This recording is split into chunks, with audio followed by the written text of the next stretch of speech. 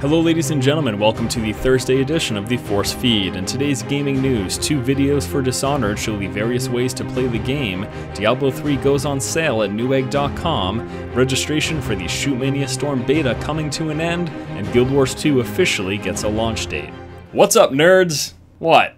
Last time I called you geeks and everyone freaked out. I need some name for you guys. On to the news. First up is a pair of videos for Arcane Studios' upcoming stealth action title, Dishonored.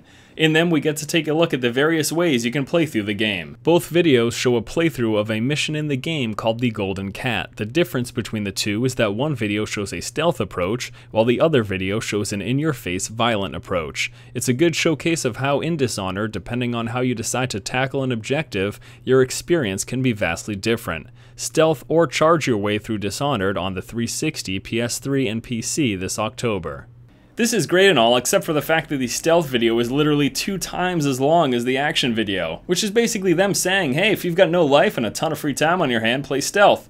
Otherwise, action's the way to go. Next up, we've got news that Diablo 3 is now on sale. Yes, the game was released a month and a half ago, and it's already currently on sale. Extrapolate what you will. Diablo 3 is currently on sale for $50 on Newegg.com. This price also includes free 2-day shipping. One would assume in seeing such a price cut so early that the game's sales were hurting, but let us not forget that Diablo 3 was the fastest selling PC game of all time, even though half the people who bought it so quickly couldn't play it. Really though, I think this has little to do with Diablo 3 and a lot more to do with Newegg trying to drive traffic to their site, which is great. If you haven't bought Diablo 3 yet and you're still thinking about it, you can save $10. Go to Newegg.com and you're all set. The competitive FPS ShootMania Storm is set to enter its beta sometime soon. Beta registration will be ending in the near future, so you're going to want to sign up now. Registration for the upcoming ShootMania Storm Beta will be ending on July 2nd, so if you're interested in trying out the game, now is the time to sign up.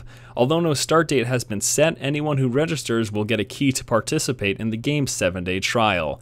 The beta will also introduce Siege Mode, which is a 5-on-5 competitive game type, on top of the already known 1-on-1, 3-on-3, and free-for-all modes. Now this game is from the same guys who brought us TrackMania, which is the racing game that lets you custom make tracks. In ShootMania, it's a competitive shooting game, a la arena style of gameplay, that allows you to make custom levels. Now the only real question is the shooting any good? Because all this custom level building isn't going to mean much if the shooting is crap. I guess we'll find out in the upcoming beta. Last up in news today is the fact that Guild Wars 2 has finally gotten its release date. ArenaNet has officially announced the launch date for Guild Wars 2 today as August 28th, 2012, which is exactly 2 months away. This highly anticipated MMO has many people hoping it will breathe new life into an otherwise stale and overdone genre.